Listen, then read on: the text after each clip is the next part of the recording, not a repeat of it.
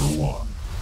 What happens when you strip away button mashing and focus purely on strategic risk-taking? Lootbane delivers a challenging RPG where every decision matters and your loot defines your power. Build a warband of followers whose abilities create devastating synergies as you navigate changing regions from peaceful grasslands to volcanic wastelands. Tension arises from dungeon diving, where you face a constant choice: cash out with your current treasure, or risk it all by going deeper for legendary rewards. Each floor multiplies your potential gains but makes enemies deadlier, creating genuine stakes where one wrong move erases everything. Number 2.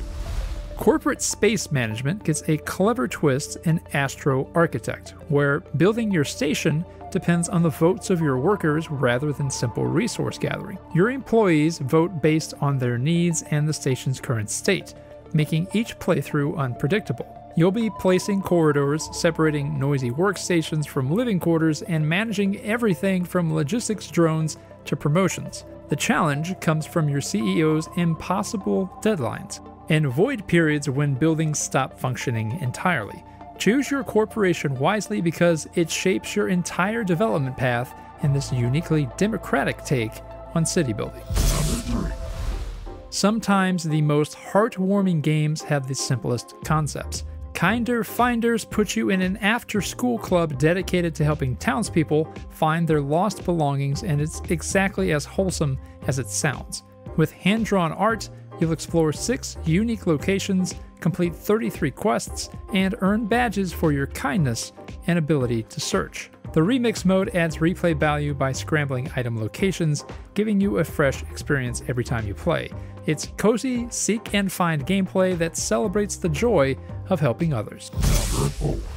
Fighting wandering spirits while harvesting their essences sounds intense, but Scope Creep takes a more thoughtful approach.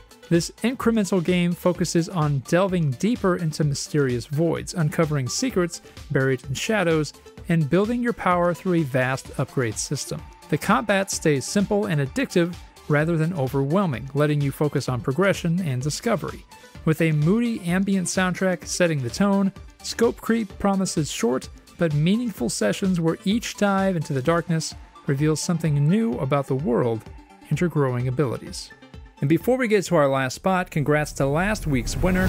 My card is better than your card. Be sure to vote for your favorite in the comments to have him included in this year's Godot Game Awards. And like last year, just because a game doesn't win its week, it doesn't mean it can't be included in the awards. Number 5.